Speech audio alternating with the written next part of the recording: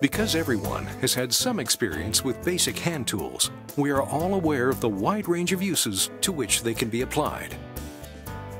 This is because they are essentially simple machines designed with basic mechanical principles in mind. You provide the energy, and they do the work. The aim of this program is to show the proper use and care of a number of basic hand tools. We will also look at safety procedures to keep in mind when you work with these tools.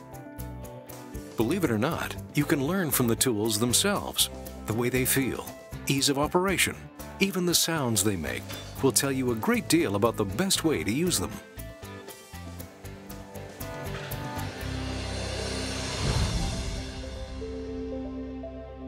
There are 4 basic types of wrenches. Open-ended wrenches can be either single or double-ended. Tube or spark plug wrenches come with an associated Tommy bar and are used for reaching nuts in recessed areas. Box end wrenches, because of their round shape, are handy when obstructions crowd the sides of the nut. Socket wrenches are versatile tools because of the wide range of accessories and adapters available. Their design, which incorporates from 4 to 12 points, allows for a number of engaging positions.